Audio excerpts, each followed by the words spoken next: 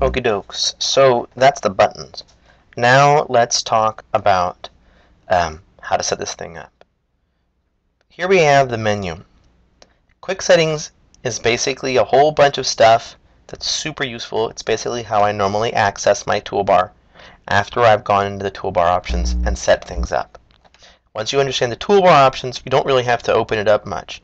You're going to be using your quick settings instead, but as this is the first time, here we are. Lots of instructions, I understand that. These are for how you set up your hover icons. I'd like you to understand as well, by hovering over that, up comes an icon for us, informational icon, right? So every time I hover over one of those, up pops a new icon, up pops a new icon, up pops a new icon, or up pops a new, informational window.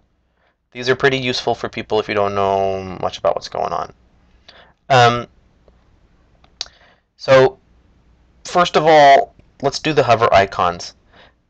I'm going to show the small version of this because it's much easier for me to do on my little window.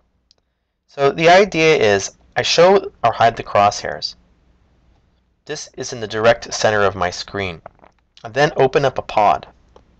Let's open up, I don't know why my layers pod is not there. There it is. So I open up my layers pod. I make it go over the crosshairs. I make sure no other windows are on top of it. Can't do that. Can't do that. By making this crosshair in the exact center, your toolbar, this is how your toolbar is basically understanding which pod you're communicating with. It's by location. So I place it over the crosshair and I hit on, and poof, I have a layers hover icon now. I'm going to do this for things like my settings,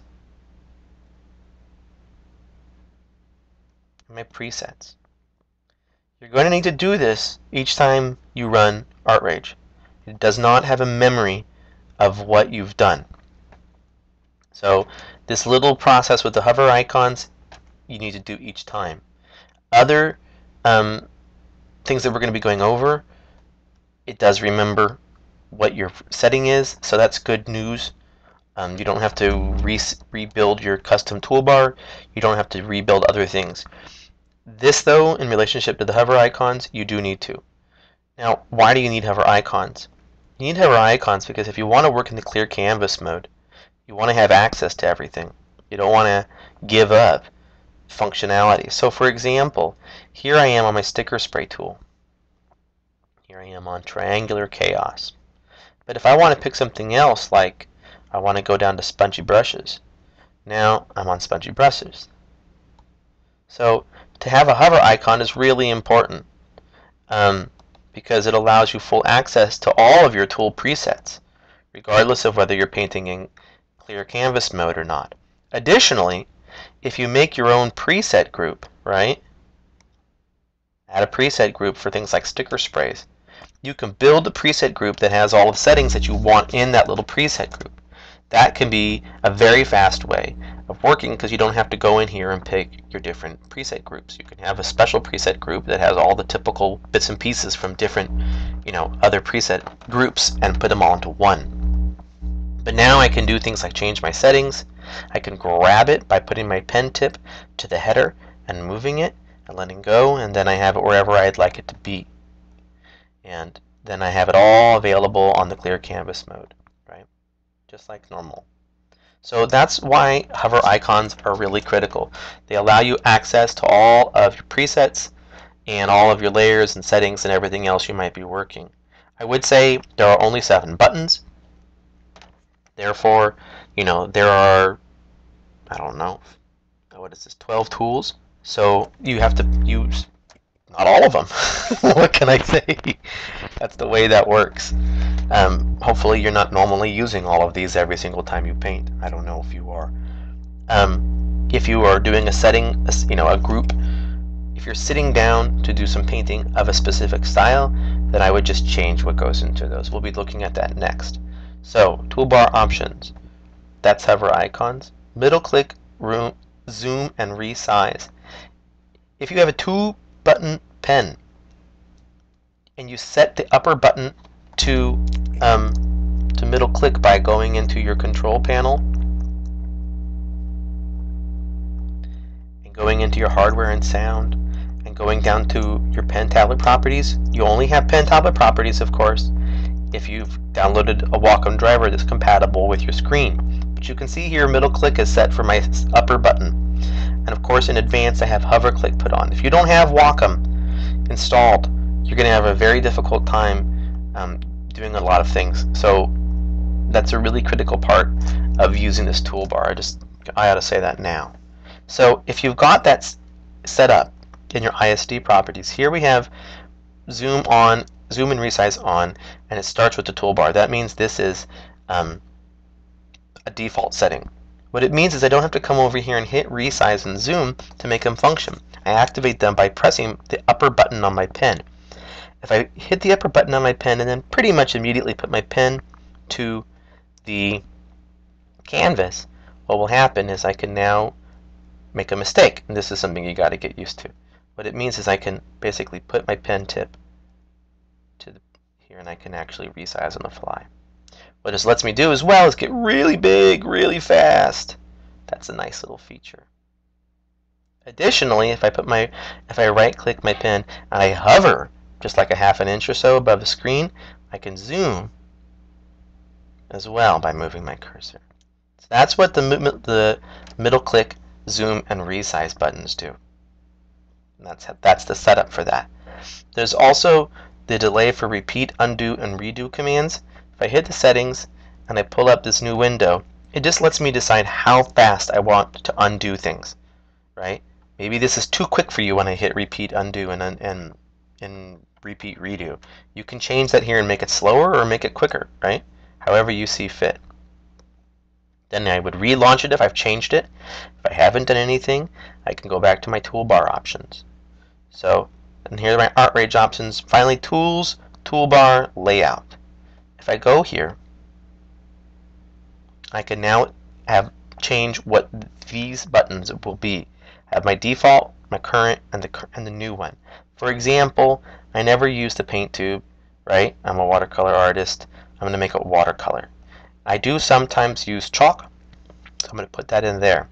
Now I save the changes and I relaunch the toolbar. And it reappears here. Now I can go back to small setup, and you'll notice I have new buttons inside of here. So this is how you change the buttons. You also notice we have a different tab for the large or the small. What this means is that if you want to set up two different setups, you can do this. And you can have, and it will remember the arrangement of buttons dependent upon whether it is the small or the large one. It is as if they are two completely different programs running. So you can actually have two different setups. One can be on the small and one can be on the large. Okay, now I'm going to close this and I'm going to go back to the toolbar options. We're finished now with the Artrage options. I'm going to bring us to the general settings just so you understand. So the general settings lets you do things like change the transparency. Very pale, fully transparent, 200 is the default. I'll just have you know that this little bit here is essentially like a duplication of the main toolbar. What that means is that if I go to keyboard shortcuts, it goes on top of the toolbar. But if I go to general settings, the toolbar appears. So if that's the case, you just need to move the toolbar out of the way. That's currently how the program functions. I am not going to relaunch because I like 200 for my default value. Starting position of the toolbar. I start mine in the middle of my screen because sometimes I use a Cintiq and I drag the toolbar over to the Cintiq on a different screen. And if you do that and you don't drag it back, it will be stuck there. It will remember its XY coordinates as being over there. It talks about that in great detail here with the informational tooltip. So if you use a Cintiq, it's worth thinking about how you want to have it function. If I, for example, hit start at the position when last used, and I clicked it, and then what will happen is if I leave it here, the next time I go and I open my folder on my desktop and I start up this toolbar, it will appear at exactly the same position, which is nice. Enable or disable informational tooltips. Obviously, that's pretty self-explanatory. This is the same thing about the Windows Auto Hide taskbar. If you want to hide your taskbar because you're on a small screen, this is where you can set up what it does as a default. So for example, if I turn on the taskbar auto hide as my default, then what will happen is that every time I open the toolbar, instantly the Windows taskbar will auto hide, and then I have full screen availability. And when I close it, if it says turn off taskbar auto hide, then the taskbar will come back the moment I close and the toolbar. That's what it provides you. Finally, select your starting toolbar. I like the small one. You can pick it as your starting one. Save changes and relaunch now. You'll see voila, I now have my small one. It is so I have customized that I want the small one to be my primary toolbar. I've customized as well my tools toolbar, and it will always remember that. I could also, if I want, I could go into the general settings and I could have my starting position be this as well. So now if I go and I were to exit the toolbar and I go and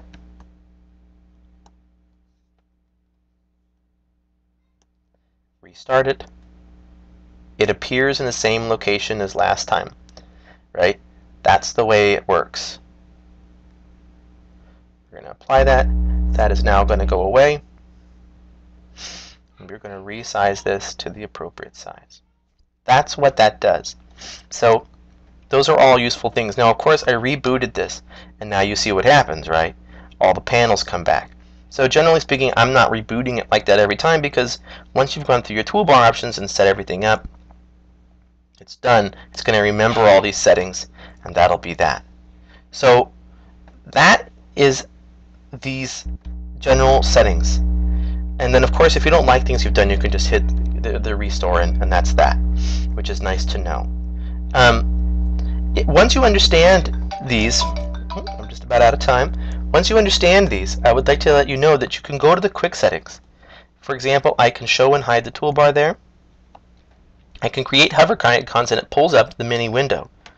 And just like I did last time, it's not a particularly time-intensive process, but it is sure a time-saving process. I will say that. And I'm done. Close. Now, just so you know, yes, the layers and the stencils, hover icons, if you take the stencils pod out and turn it into a hover icon as well, they will have little quick strike buttons. So these are mentioned and gone over in the keyboard shortcuts, so I just want you to know that they're available for you there. But this is selecting all of my layer contents. That allows me to pick my blend mode, right? That's an interesting little bug we're getting. Probably because I still have my select contents. Let's deselect all is for D. Now I hit blend mode, and I'm in my blend modes. So these are your quick strike buttons.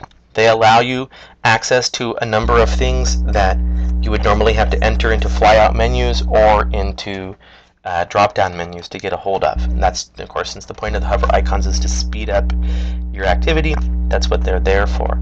I will let you know when you move this, yes, I am very aware that the buttons don't follow it. It's just a limitation of the program. They will, however, hop right back in once you let go. So I know that was a lot of talking, but it's a relatively sophisticated program, and it has some setup parameters that are important for you to understand. Once you've set up your parameters for the toolbar, then you don't really need to go into your toolbar options anymore. I never do. You can instead just be using your quick strike settings, which will allow you to customize, change your middle click on and off, create hover icons, etc. Do all this jazz without having to go into that convoluted and more sophisticated settings menu. So that's the way this sets up. Hopefully, if you can set it up, you will then be able to take full advantage of the program, and we can really get going on the testing and let you figure out if it's going to do what we need to have you be able to do. So thanks a lot. Talk to you soon.